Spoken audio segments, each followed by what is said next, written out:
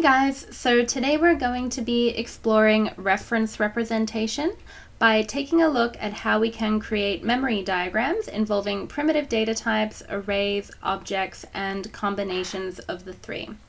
So you can see here we have 5 examples, and we're going to be taking a look at each of these examples and how they can be represented in memory diagram form.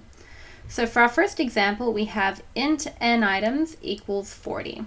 So we have the value 40 held by the variable n items, which is of primitive data type int. Now if we take a look over here at our first memory diagram, you can see it's very simple. We simply have n items equals 40 contained inside a single box. So this is how you can represent values held by primitive data types. You can just say variable equals value. So moving on to our second example, here we have integer array data equals 10, 70, 20, 90. So in this example, data is a reference to 4 different instances of integer values, and this is represented in this memory diagram like so. So we have data, and it points to the 4 different instances, 10, 70, 20, and 90. So this is how we can represent one-dimensional arrays of primitive data types using memory diagrams. So moving on to our third example, here we have rectangle rect equals new rectangle 2050. So here rect is an object, which is an instance of the class rectangle. And you can see here that rectangle just has 2 variables, width and height. So here we've created a new rectangle called rect, with a width of 20 and a height of 50. And this can be represented as a memory diagram like so. So here we have rect, which is a reference and must be drawn inside its own box. And it points to 2 instance variables, width and height.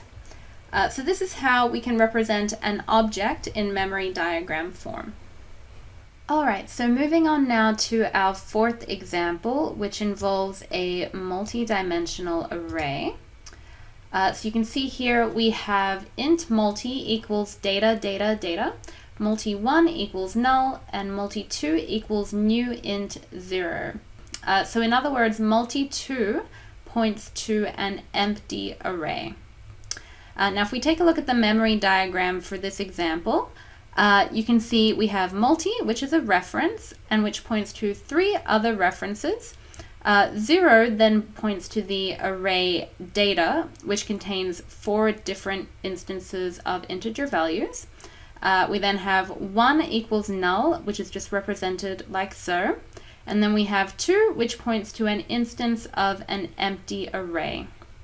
So you can see here, this is how you would represent a multi-dimensional array as a memory diagram. And note here the difference between representing a null array and an empty array.